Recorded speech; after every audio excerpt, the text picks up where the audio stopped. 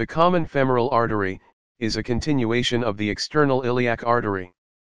It gives rise to superficial epigastric artery, superficial and deep external pudendal arteries, and superficial circumflex iliac artery.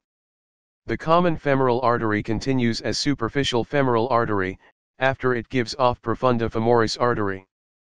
Profunda femoris gives perforating branches, lateral and medial circumflex femoral arteries. The superficial femoral artery becomes popliteal artery after crossing the hiatus magnus.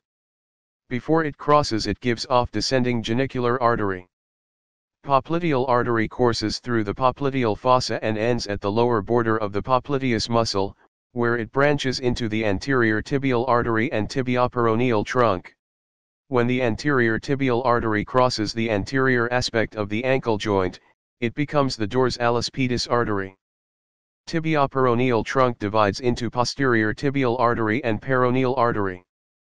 Posterior tibial artery passes posterior to the medial malleolus.